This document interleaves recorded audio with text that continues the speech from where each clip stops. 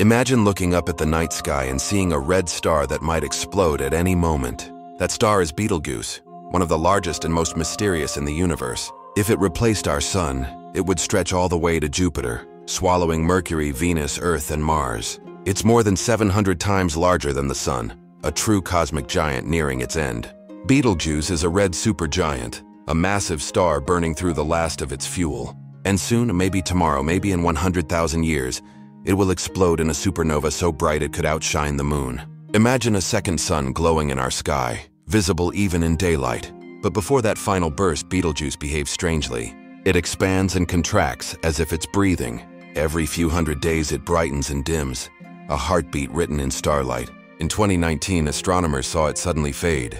Many thought it was about to explode, but it had actually thrown off a giant cloud of dust that briefly hid its glow. We witnessed a star shedding part of itself for the first time in history. Inside, Betelgeuse is fusing heavier elements like carbon and oxygen, building up layers until its core can no longer hold together. When that happens, it will collapse and explode in seconds, releasing more energy than our sun will in its entire life.